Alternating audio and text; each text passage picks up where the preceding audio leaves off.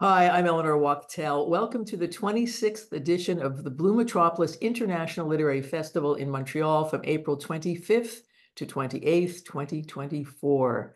Today, I'm delighted to present part of the online festival with my special guest, actor, screenwriter, and director Sarah Polley.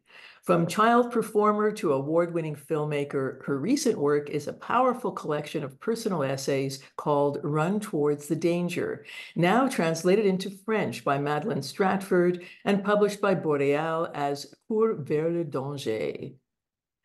Sarah Polley is a phenomenon. Really, I could spend a big chunk of time just listing all of the movies and TV shows that she's starred in, from The Adventures of Baron Munchausen to Road to Avonlea, from to The Sweet Hereafter to My Life Without Me. The directors that she's worked with, from Terry Gilliam to Hal Hartley and Kathryn Bigelow, and the awards and honors she's received, really too many to name.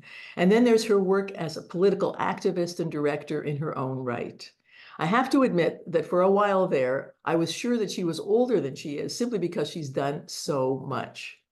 But to focus for a moment on her filmmaking, when she was 20, she wrote, directed, and co-produced a short feature. 2 years later, her live-action short, I Shout Love, won a Genie Award. When she was 25, she made her fifth film, an adaptation of a Carol Shields short story, The Harp. Then in 2006, age 27, she wrote and directed Away from Her, an adaptation of Alice Munro's story, The Bear Came Over the Mountain.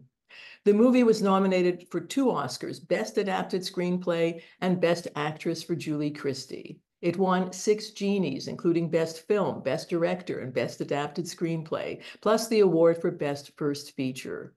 Roger Ebert called it a heartbreaking masterpiece. Sarah Polley was invited to sit on juries at Cannes and Sundance, and Variety named her one of the 10 directors to watch.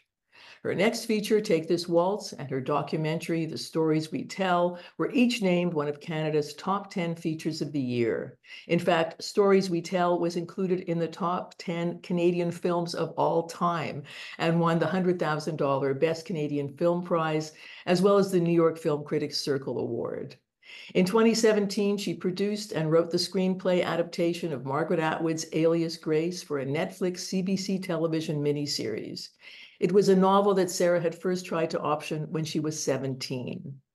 Last year, her adaptation of Miriam Toews' novel Women Talking, which she wrote and directed, was nominated for Oscars, including Best Picture, and Sarah won for Best Adapted Screenplay. Alongside all this, Sarah Polley has been writing intense personal essays, gutsy, honest, and complex, that probe her past, often mediated through her body, through her own body, and threats to it through circumstance or illness. The book is called Run Towards the Danger, and it's subtitled Confrontations with a Body of Memory. It's my pleasure to speak to Sarah Polley. Maybe I should start at the end and ask you, how did winning the Oscar for Best Adapted Screenplay change your life? It mostly just added confusion.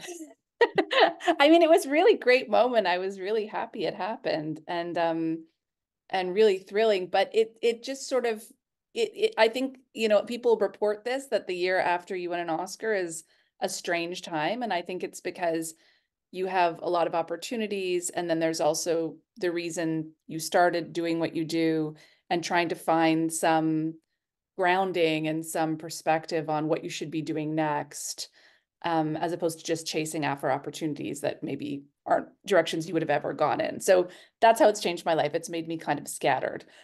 And I've always been kind of focused, and I've never been a procrastinator, but that seems to be a new quality. Oh, a new side. And Yeah.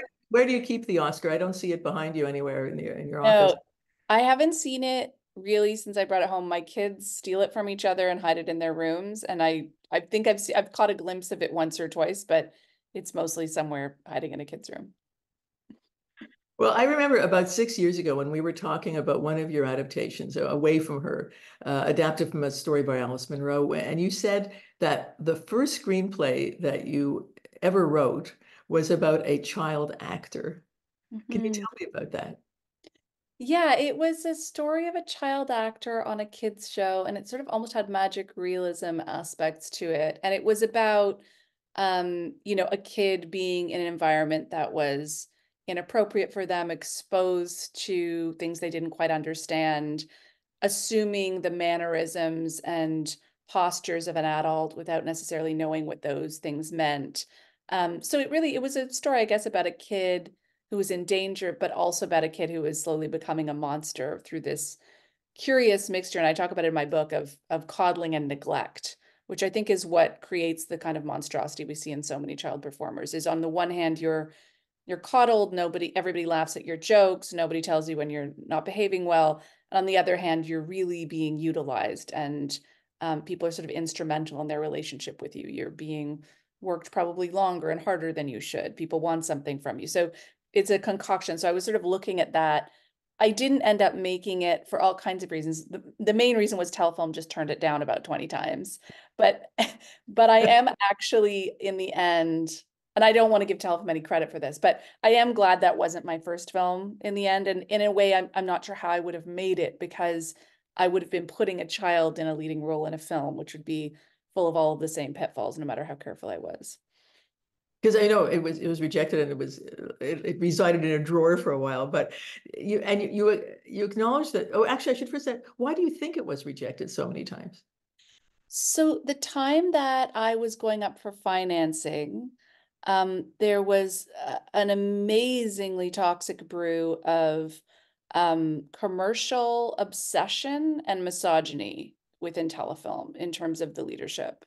And I experienced that firsthand over and over and over again. So it was a time when there was this decision, it was going to be all about box office. It was during the Stursburg era.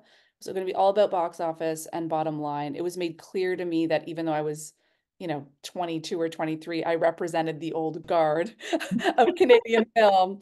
And, Adam McGoyan was my executive producer. And there was this very overt, um, declaration over and over again that we're not doing that anymore. We're not about making movies that go to Cannes. We're about making movies that, bring in tons of box office seats. And so it was rejected a few times, each time more humiliating than the last. And in the end, it became really clear to me that under that regime, I just would simply not get a film made. And then there was a new regime, and it was more friendly, and I had a new script that I think was I think Away From Her was less challenging for people. And I had a few people within the Toronto office that really went to the mat for the film and really staked their job on, because I think I was about to be turned down again. And I think so, I had a couple of champions, but really I was very, very close to giving up.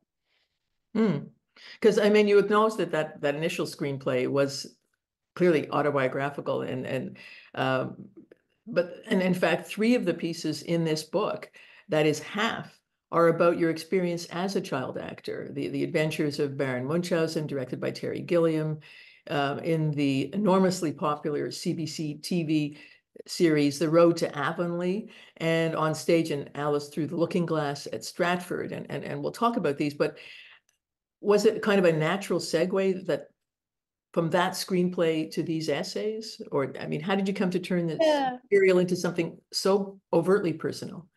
Yeah, I mean, I think ultimately that's what I've sort of landed on, that's the way to talk about these things. I think it's really hard to use a child to help illustrate how awful it is for child actors, no matter how conscious you are. So I think these were stories that were sort of brewing in me to articulate at some point.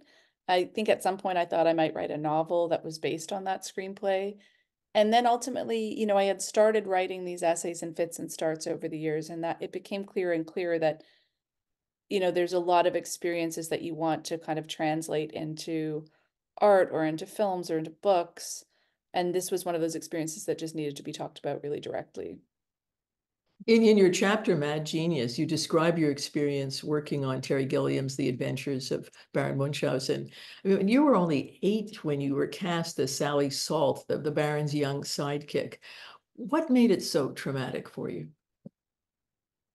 I mean, it was a set that a lot of people felt very unsafe on. So lots of people have talked about and written about their experiences, but I was obviously the littlest person there. So there were a lot of special effects, lots of explosives, lots of extremely long days, lots of being in cold water for long periods of time. It was a production that was objectively out of control. It was shut down for a few weeks. Um, And, at the helm of it, the title of the essay is Mad Genius, was a mad genius. And I think this is a kind of archetype that we've really celebrated and lifted up, for as long as I can remember, this idea of this usually male, out of control, kind of loose cannon of a genius who we all just kind of blindly follow because we know they're making great art. We can't possibly understand their process, and possibly this terrible, crazy behavior is part of that process, but we're privileged enough to be a part of it. So, the essay is really about looking at that and questioning whether that kind of behavior and lack of safety for people making a piece of art is ever necessary, and if it's ever additive. And so, yeah, it was scary because Terry was like a big kid, managing a really, really big production with huge logistics and animals and kids and tons of background performers and explosives and people in cold water tanks, and things got out of control, and sometimes in very, very scary ways, with explosives going off too close to me and to others, and involving trips to the hospital. So it was just objectively an unsafe environment. And I understand in terms of the context, but why do you think your parents, for instance, were unable to protect you? Or is that just part of the world of child actors, that the framework, the implicit coercion of the business? I think it's really, really hard for parents to stand up in front of a huge machinery like a film set with hundreds of people, all of whom are professionals, and who presumably most people would be in awe of, and say, stop, this doesn't feel safe for my kid. I think that's actually a much harder thing to do than it sounds. So I think over the years, I've become more understanding of what that would have taken when you're being reassured everything's safe, everything's safe. Um, but I think also the parents of kids in film are people who are almost always in some way awed by the filmmaker. I mean, their kids are there for a reason. You don't just slip into this, you seek it out. So I think, even though I've met some great parents of kids on sets, in general, I think they're going to be more easily pressured or influenced to put their kids in situations that the rest of us might instinctually freak out about, because it's, for the purposes of being part of something really, really exciting.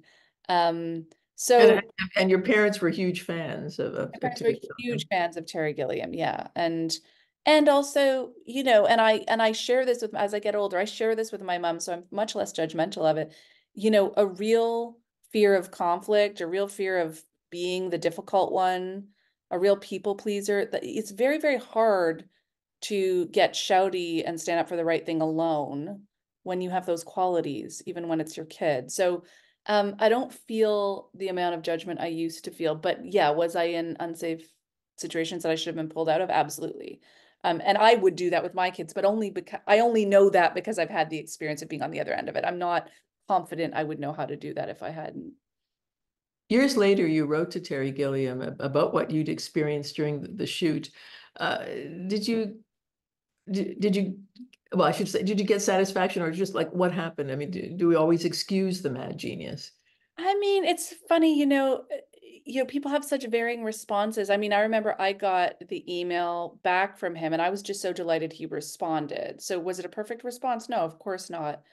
But it wasn't as defensive and hostile as it could have been. And for that, I was really grateful. There are ways in which he takes responsibility in his email back and ways in which he doesn't, and wonders if some of it is in my imagination or, my memory that, but I think the fact that he's willing to engage on these things puts him way ahead of a lot of people on this front. So he's willing to have the really hard, ugly conversation. He's willing to have it in public. He also agreed to let me publish his emails in a Hmm. newspaper when we had that email exchange. And I just think we're in a culture of such fear around looking bad or being dragged that the one thing I can say I really respect about him is his willingness to have a public dialogue. Do I, side with him or agree with him or sympathize him with on most things? Probably not. He said some really awful, offensive things over the last few years in my mind, but I But not really, in relation to you or anything, not right? even in relation to A me, whole no, just other in relation thing. to like, feminism or, drives for diversity. I mean, he just says stupid shit all the time, but like he says it, and a lot of people are thinking it. And I'd rather like someone expose themselves than us be guessing and then be wily and strategic. So there's always that I'll admire about him. He was, in a way, as a kid, he was a great playmate. I mean, he wasn't a screamy, strict director, and I encountered them as well, like people who objectively didn't like and shouldn't have been around kids. He wasn't one of those. He was like a big kid with a huge set of amazing toys that he shouldn't have been left alone with. It's just like there weren't any parents. That's right. Where were his parents when you needed them? As a child actor, the role you're probably most identified with, one that you played for 6 years from age 9 to 15 or so, it was young Sarah Stanley in The Road to Avonlea. I mean, this was the highest rated show in Canada at the time, topping Hockey Night in Canada. This chapter of your life, a sizable chunk of your childhood and early adolescence, you've said that it haunts you. In what way? I think it's a really, I mean, I have kids who are going through puberty now, so the idea puberty's hard enough, without, the country watching you. And my mom died in the middle of the show, so I was living alone with my dad in squalor. There was neglect. I had a pretty isolating, unhappy life at the time. So, I was doing that, and then I was sort of in this glare of this spotlight in this very happy family show where I was sort of expected to put on a smiley, happy, pretty face a lot of the time publicly, which, I didn't do. I was so miserable. But I think it was just really complex on a lot of levels. I worked very long hours. I was working under a contract that I don't believe was legal at the time, where I could work any amount of overtime as long as I was paid. And they incorporated crime scenes about my mother dying shortly after my mother died. I mean, it was not a great experience on most levels. Yeah, I know. I mean, with the way you describe it in your book, that when your mother died during the series, you returned to set a week later, and you were soon forced to perform grief for your character's dead mother, who had died years earlier, but suddenly it was brought back into the story. I mean, it's hard to imagine anyone thinking that would be good for you.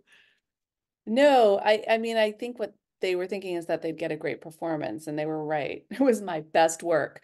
But what it did do was sort of interrupt a grieving process that remained. So it was, decades before I could actually cry about my mother dying, because the first time I had done it was to produce tears for a TV show. Um, yeah, I mean, things like that were just, but ultimately, you're putting kids in an environment where their experience and their development or well-being is not the priority. The priority is either making the best thing possible or making money. There are a million objectives that are far more pressing on a film or TV set than a kid's. And so I think inevitably these things happen to one degree or another. And sometimes they're smaller and sometimes they're really big, like some of the stuff that happened to me. But I haven't heard too many former child actors rave about the experience of being child actors. You've described yourself as a romantic child at one time with romantic longings, and was that gone for good by the time you finished that role? I mean, after the loss of your mother and your really essentially interrupted childhood? It was gone for a while until I had my own kids and got to kind of see the world through their eyes. I think that I got really cynical. Um, I also saw, as I was becoming more and more aware, 12 and 13, seeing the hierarchies on a film set, where the people at the bottom of the ladder who tended to know the most and have the most experience were the worst paid, the least respected. The people at the top were kind of like people who kind of waltzed on and off, affected other people's lives tremendously with their casual decisions. And so watching that kind of hierarchy and the treatment of certain people versus other people, I think was the beginning of like also a political consciousness in me. Um, and I was like pretty angry. Yeah, by the time I was 15, I had, I think rightly seen that there was massive unfairness and injustice, and that people were capable of exploiting each other and not caring about each other. And um, so I think it was a long time before that sense of wonder came back and that sense of beauty. And I do think that that was a huge result of having my own kids who kind of came to everything fresh. That was a couple of decades later, though. Hmm. Memory and how it works is one of the preoccupations of your book, Run Towards the Danger. It's also a theme in some of your films, such as Away from Her, and your adaptation of the Alice Munro story, and your documentary Stories We Tell. Is it the slipperiness of memory, its unreliability that interests you, or the way it's refracted over time, or how do you see it? I mean, I'm always fascinated by the way people remember stories differently. I mean, even yesterday there was an incident that happened in my kids' classroom that was kind of a big deal for all of them. And it's so funny being on the parent chat, right? Everyone has a completely different story from their kid, which they're actually quoting probably as verbatim as they can. And it's like this thing, because it was a big deal and because it impacted people, is going to be filtered through in memory the impact it had on each specific person, what the meaning of that is, how it is in dialogue with the rest of their life and who they are and what they believe and what their values are. And then we're so kind of confident, about our own memories. And I mean, I know when I made Stories We Tell, it was so fascinating to have to shut up with your own family. Like usually if someone tells a story wrong in your family, you're going to jump in and correct them, which means you never actually hear the full narratives anyone's carrying around. And so I had this amazing opportunity to just be quiet and listen, and the narratives that people had were so different from each other, and they were all so confident. They were as confident as I was about my narrative, which had nothing to do with anybody's. So I think we just always have like a translation and a language problem that we don't even know about when we're in relation to any other human being in terms of what an experience is or how we've interpreted or what our memory of it is. And so I'm just kind of fascinated by how we navigate that and how complicated that is.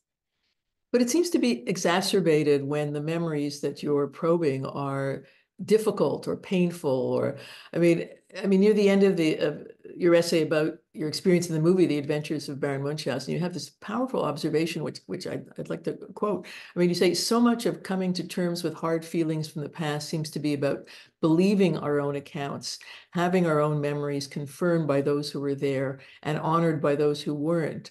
Why is it so hard for us to believe our own stories or begin to process them without corroborating witnesses appearing from the shadows of the past, or with people stepping forward with open arms when echoes of those stories present themselves again in the present? This paragraph. I mean, why is it so hard? I mean, how would you answer that?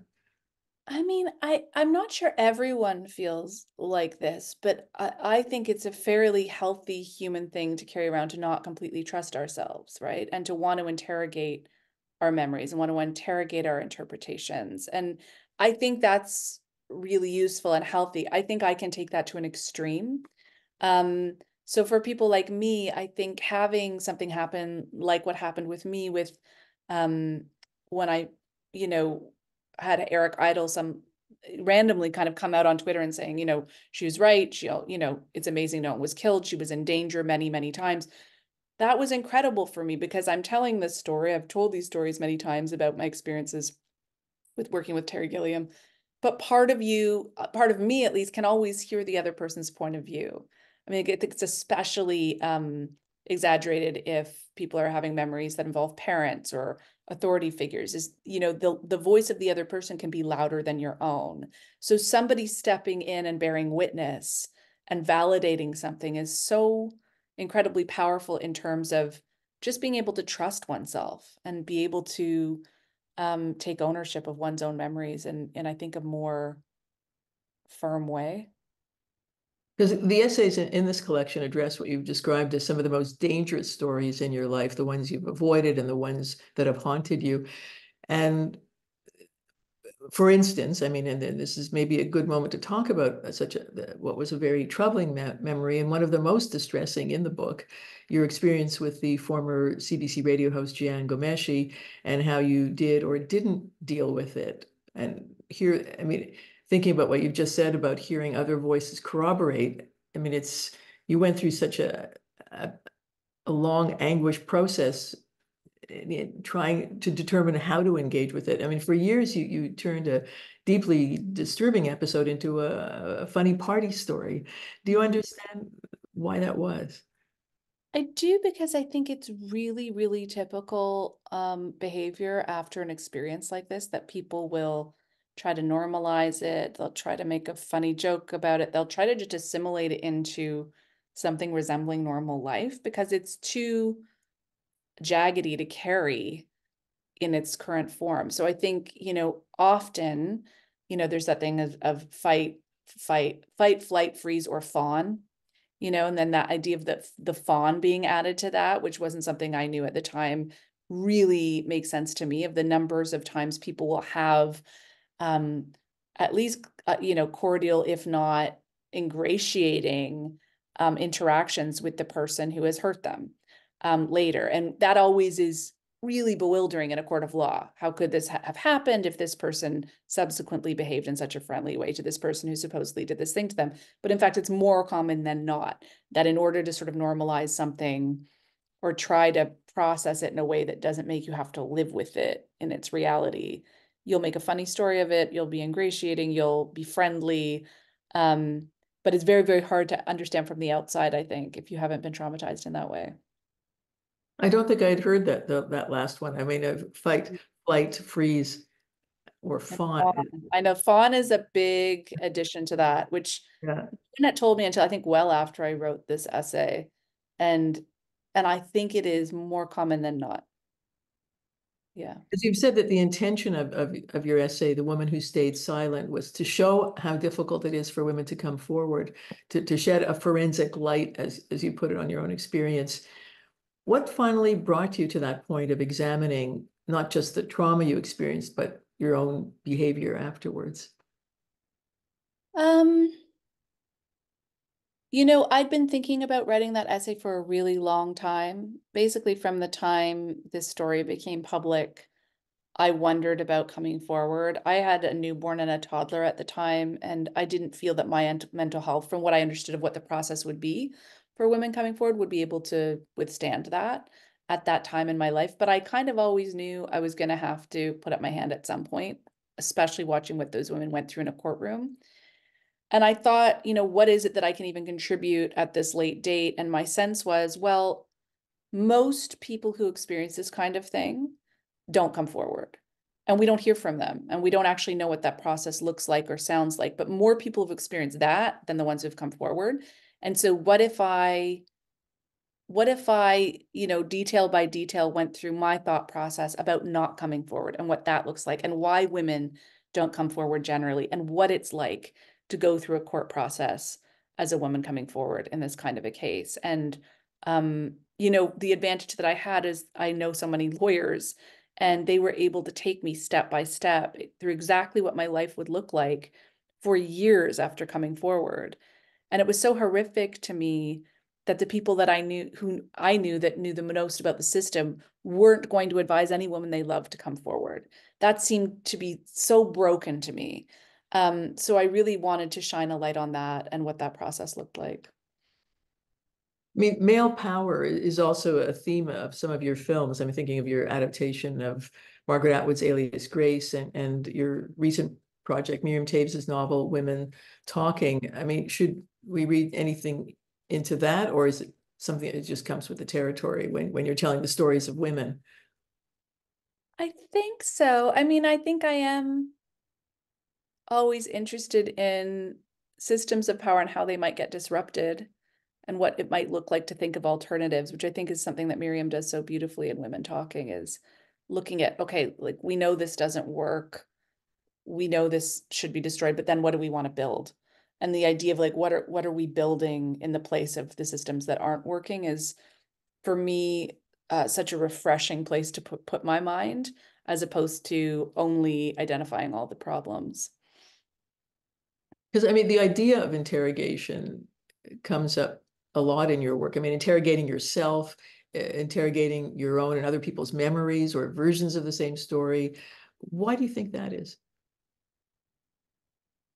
Probably start when I was really little. I think I come from a family of interrogators, not always friendly.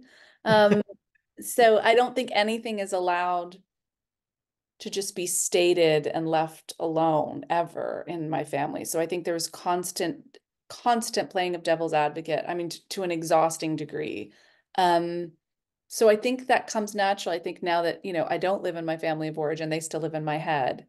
So there's that sort of interrogation that follows me around.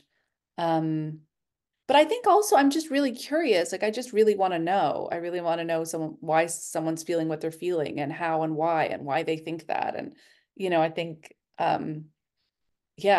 think I'm sort of like a compulsive, invasive question asker. That's sort of, that's my thing. Because in the opening of your documentary, the stories we tell, sorry, in the opening of your documentary, Stories We Tell, as you prepare to interview your siblings, you say it's an interrogation that we've set up. And I mean, to the siblings, in the documentary, you're the interrogator. Is it a role that you claimed within that family? No, I wouldn't say so. I would say that would be my older siblings would definitely have taken that role. So maybe that movie was my opportunity to take up that mantle. From a very young age, you said writing was something that you liked to do. Was it also a vehicle for self-examination?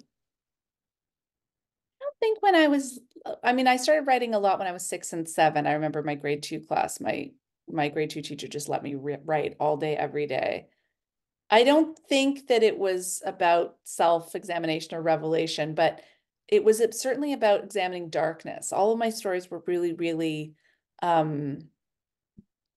there were villains and they were heartless, and they did things without, there was a story called Madman Orange, and he just like flew around and he just would drop dynamite on all these other vegetables and fruit for absolutely no reason. And it was really, really funny. And you were kind of on Madman Orange's side. This is actually, I would like to do the rest of the interview about Madman Orange, my best character. But I was just thinking about it, like it's weird how I was really fixated on the idea of people doing bad things and why, I think from a very early age. And have you interrogated yourself about that? No, but I will after we But wait a second. You've been in analysis for what, 25 years, and you never have probed that area? No, it's just come up now. This could end in tears. Well, I have been accused of being a shrink manqué, so And then you just leave them at the end of the interview to yeah. direct it. You dedicated this book to your grade 2 teacher, who you say let you write stories all day long as you would read them to the class. And she predicted you'd be a writer. This one's a writer. How did the class respond to, well, Madman at Orange, or just the darkness of I remember them being riveted, but that could be my imagination. I think that held their attention. I mean, I think that it was such a great project she gave me, because she could tell that's what I wanted to be doing. And it was a way of giving me something to work towards. And she had that amazing gift that some adults have, which was to really take the kid in front of you very seriously and at the same time give them all of the space and allowances to be a child. And she did that so skillfully. And so I felt like I took myself seriously, at an age where I think a lot of people don't get that feedback. I think she did that for all of us, actually. Because as you continue to write, did you have models or inspirations? I mean, I read somewhere that in your early teens, you read all of Charles Dickens and D.H. Lawrence. I mean, that's quite a spread. Yeah, I was, it was so random the way I read when I was a kid, because I spent summers in this house alone, in Aurora with my dad, who would be out all day golfing, I think, or something. And I would just wander around this big old house and look at all his bookshelves, and I would just pull things out. So, one day I pulled out Pablo Neruda's memoirs, and that led me down a path of Latin American literature. And then one day I picked up a D.H. Lawrence book, and then I read all the Bloomsbury Group. But it was so random and so kind of just directed by chance the way I read when I was a teenager.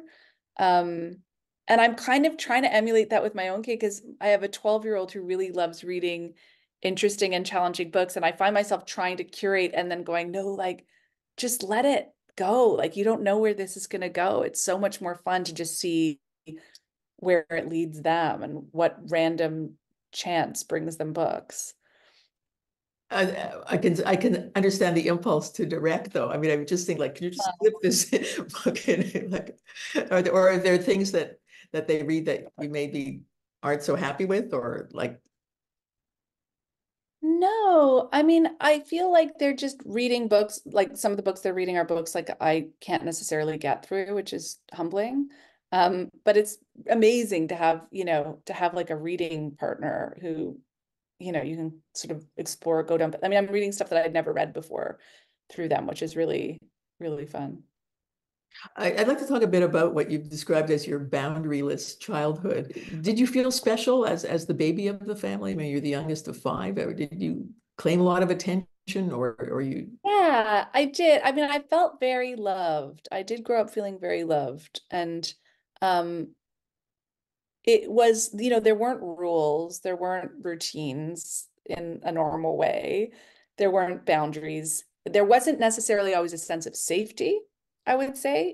Things felt pretty chaotic and a bit Wild West. And in many ways, I think I was more raised by my teenage siblings than my parents, which, is a mixed bag and would be with any teenagers raising kids.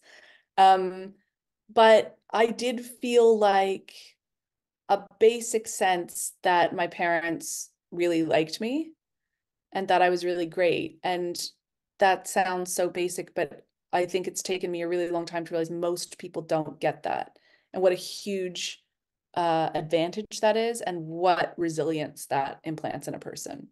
Like, I think if you have that in those first few years, even though I didn't have my mom for long, I think that can get you through a lot.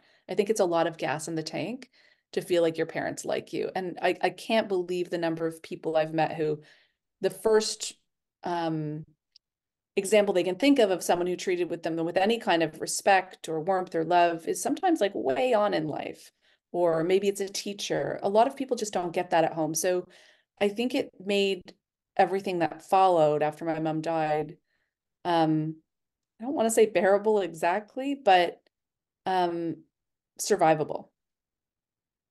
When you say they liked you, you mean, are you making a distinction between liked and they loved you, or thinking Yeah, both? I guess I am like that, beyond just like loving me because I was their kid. I felt appreciated. I did. I felt seen and appreciated. Did you, were you a bit of an entertainer so that they would like you, or do you remember that being part of? I mean, I remember it in my childhood, in fact, so I'm not pointing I fingers. know. Wait, were you had to be an entertainer? Was that part Well, I of your, don't know if I thought I had to be, but I tried to be. did it work? I don't know. You'd have to ask. I want to know reviews. How much did you get from the Russian judge? Um, I feel like, yeah, so there was that, which I think is separate from this, which is, yes, there was a pressure to perform and be an extrovert and be charming and funny all the time, which got me a lot of approval, which feels a little bit separate from love. But I feel like what I did feel was that what you got credit for in my family wasn't like being a good little girl. It was like, did you stand up to that teacher when they said that thing that you thought was really unjust to that other kid? Did you create, were you a troublemaker in the best possible way? I felt like that really garnered attention, as opposed to just not being much trouble, which I really am grateful for in retrospect. I mean, following your mother's illness and death when you were 11, I mean, everything changed for you. It was just you and your grieving father. Your older siblings had left home. Your relationship with him was complicated, as you've described it. In what way? I mean, it just wasn't a parent-child relationship by any stretch of the imagination. He was declarative about that. He would say, I want to be your friend, not your parent. And so he was. So I had an amazing person to talk about books with and to talk late at night with. But, he didn't parent. I mean, he didn't even really provide basic needs. Like, I mean, we lived in complete squalor after my mom died. Things just fell apart. There were multiple infestations of many things at the same time.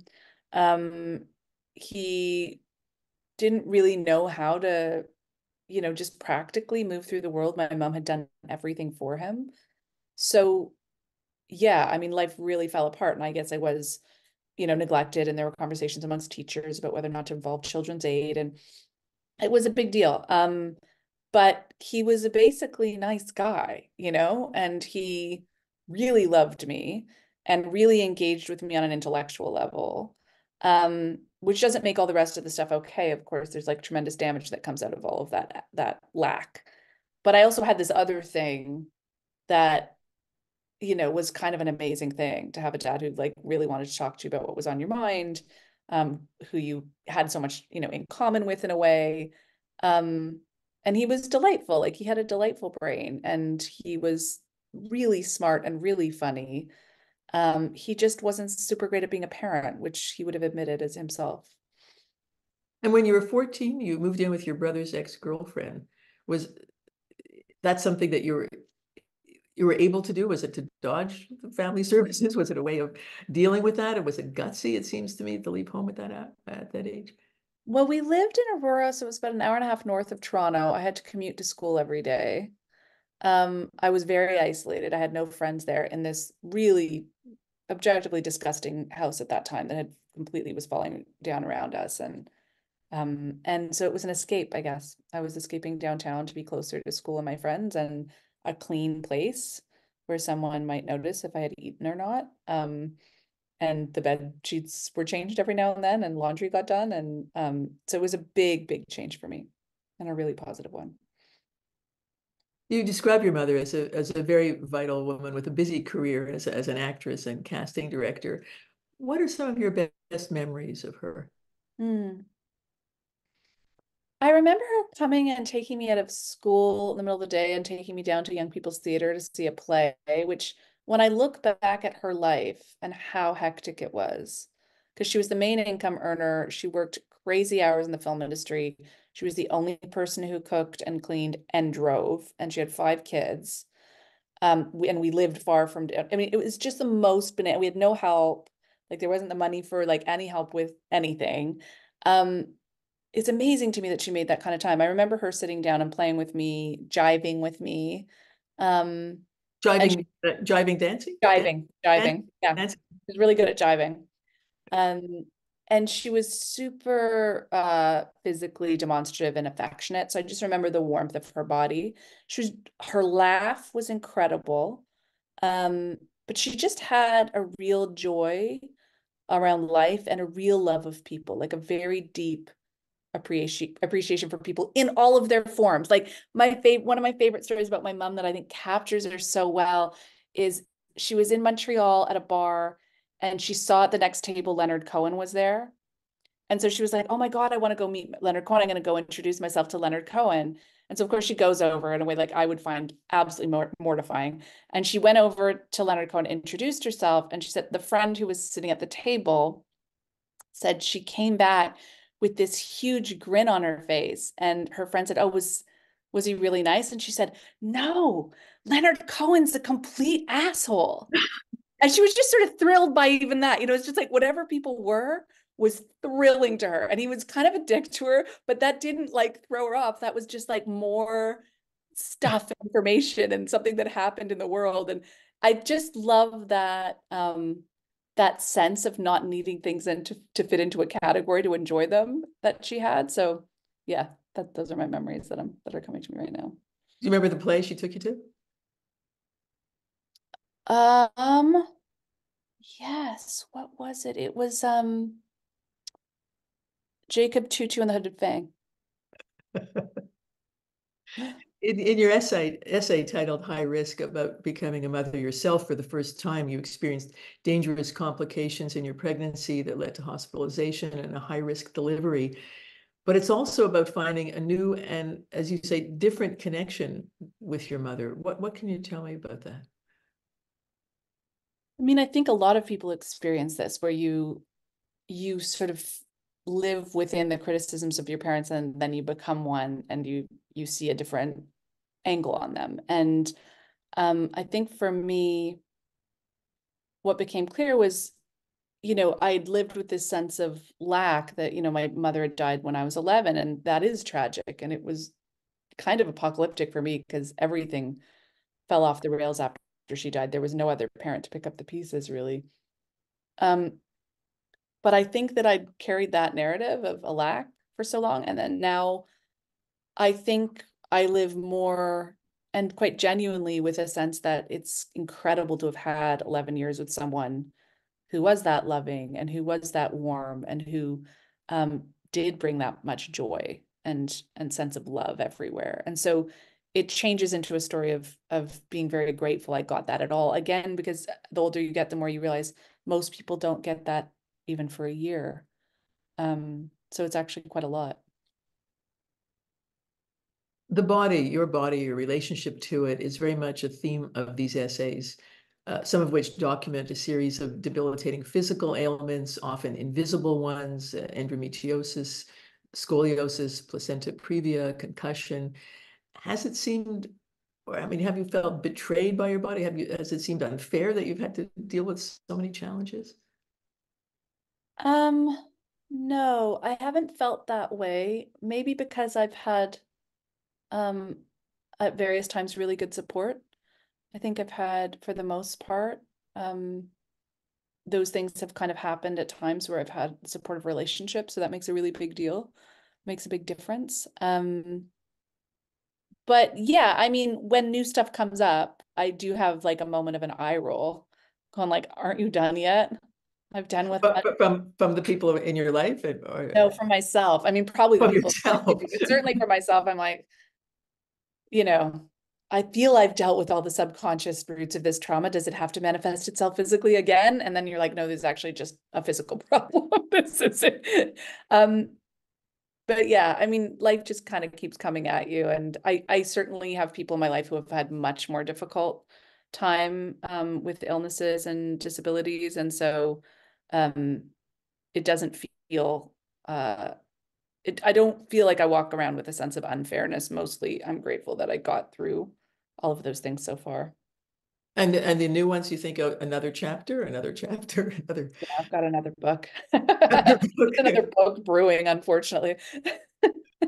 I mean, the title of your book, Run Towards the Danger, relates to advice you got for treatment of concussion symptoms that affected you for more than 3 years.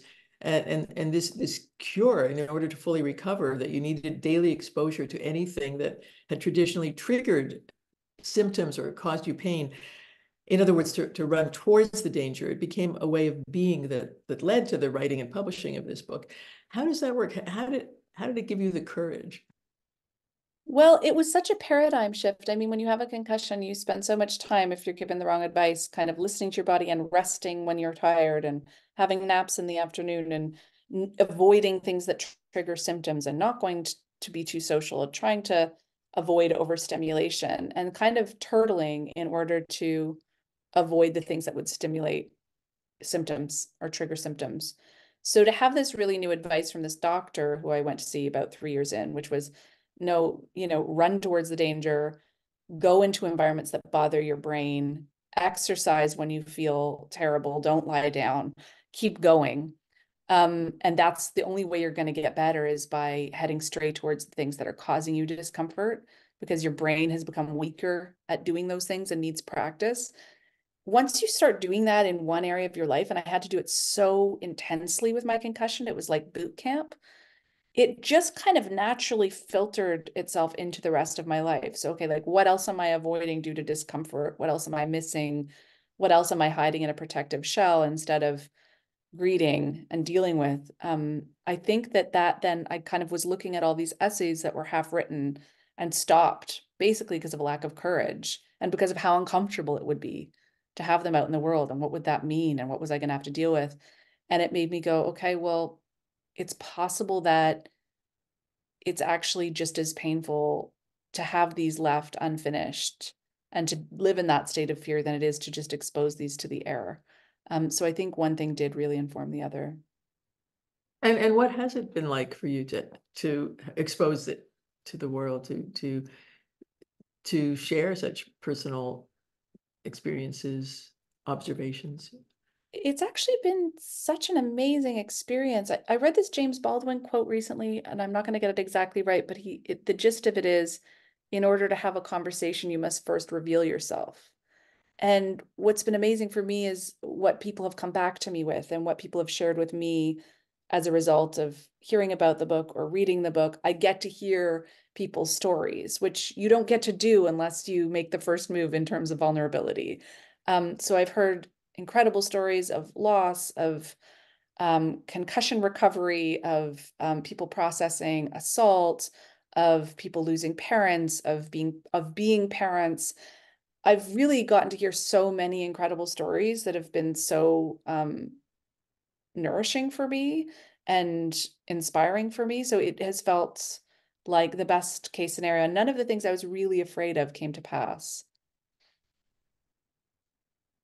Writing for film seems almost to have come as a surprise to you. I mean, you once told me how you had an idea for a short film that you made in your brother's house, and it just came to you, and you hadn't thought about writing for film before that, and that it wasn't any good, but that it made you happier than anything you'd ever done. What was it about the medium that drew you in?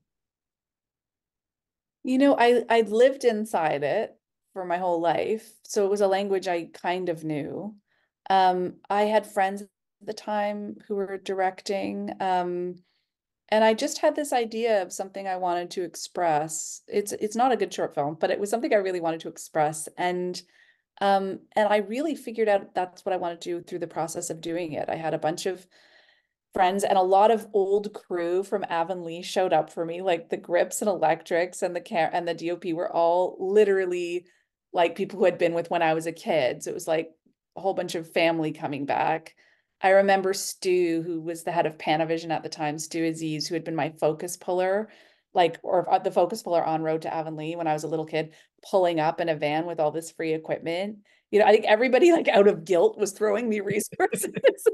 Got all my sound stuff done. People were crying. Like, so it was this amazing thing of this community coming together and me just very slowly figuring out that even though it was so hard and I didn't really know what I was doing and the film I made wasn't very good, nothing had made me happier than that intensity of collaboration. So I really learned by doing it.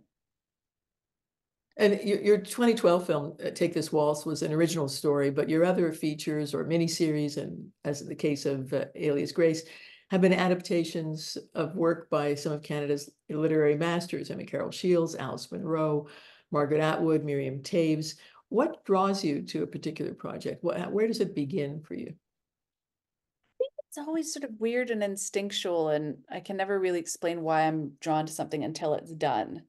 Um, but yeah, it feels like almost animal. Like I'll be able to look at all of these ideas for projects and, you know, put them all up on a bulletin board and go, which should I do?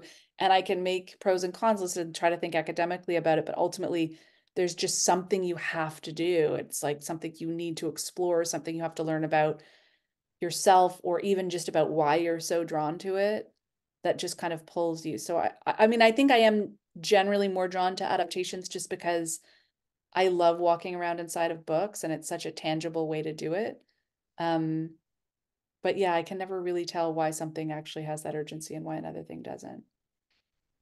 And you began acting at such an early age, and as we've heard, you had plenty of reason to sour on that world that you knew so well, but you were able to make smart choices for yourself, working with very talented directors in the independent film world. I think I read somewhere that you asked every director you ever worked with for one piece of advice when you decided to make your own film. But were there particular directors or experiences that inspired you? I mean, yeah, a lot of them. I think Adam McGoyan was huge for me because, you know, he does what he does so humanely and so thoughtfully. Um, and I loved the way he communicated, and he really mentored me in so many ways. Um, I loved working with Isabelle Coixet. I thought she was amazing. Who she did My Life Without Me and The Secret Life of Words. Um, so that was really inspiring to me. Yeah, there were quite a I did have as much luck as I did bad, even though it doesn't make as good book to write about the good luck. Although I write a little bit in there about Jacques van der Mal, who made Mr. Nobody. And I think that was after I'd made Away from Her, but he really showed me on that set how possible it is to be completely humane and put people first and still do a good job. In the preface to Run Towards the Danger, you write that you've been far luckier than these essays might might suggest, but also experience more trauma than you've given chapters to. And of course, immediately I wonder, like what? But are there stories waiting in the wings? Yeah, I mean, I think there's like there are a lot of essays I still would like to write one day that I didn't feel ready to write right now. But for me, the purpose wasn't to just, create a list of traumas or a bunch of essays about trauma. Like for me, the connective tissue between all of those stories is recovery. They're all about ultimately recovery and the way the past is held in a different way in your current self than it was then, and how, who you are now and how you move through the world now can actually change your relationship to your past, so that there's this dialogue between the past and the present. So that's, I think, what each essay in this collection is really about. And yeah, I don't know. I mean, I have ideas for essays I'd like to write, but I don't know what the connective tissue between them now would be. And you're now working on a novel? I am, yeah. Very slowly. Very slowly. Something I mean, I almost never ask, which is what next? I mean, I understand the novel and you don't necessarily want to talk about what is going on within that. Other projects, things that you're thinking about, hoping There's for? a film project I'm also writing right now that I'm kind of curious to see where it goes. It's a very loose adaptation of a classic work set in a contemporary time. But I'm a long ways off with it. This would be something that you might direct yourself Yeah. so it's not, yeah. What are you reading now?